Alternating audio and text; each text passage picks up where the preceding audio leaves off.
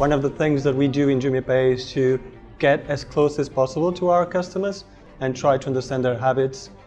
the way they interact with us, and exactly what are their needs. I guess the key objective is to not only get to knowing them, but getting to understand how can we build trust and deliver the best value possible to our customers. Having the team in Egypt, it actually helps us get deeper into the experience, get deeper into the actual world and the different cultures, the different habits of our customers. All around the world, everyone has different opinions or different views